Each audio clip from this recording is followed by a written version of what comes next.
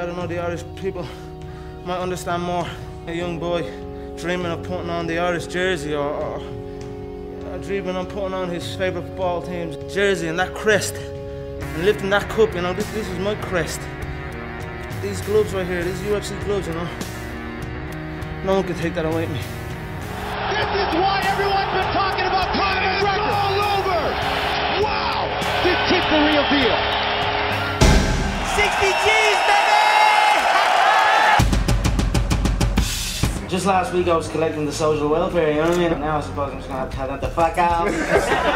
This isn't for 3 weeks, this isn't for 8 weeks, this is for life. Got a sweat. That's work right there, yeah? Zoom in on that. We're going to Vegas now, yeah? It's going to be like the Hangover Part 4. So follow me, I cut this shit out the door. I'm doing 500, I'm out of control. But there's nowhere to go, and there's no way to slow. If I knew what I knew in the past, I would have been like that on your ass. Two things I really like to do, and that's whoop ass and look good, and I'm doing one of them right now on Saturday night. I'm gonna do the other.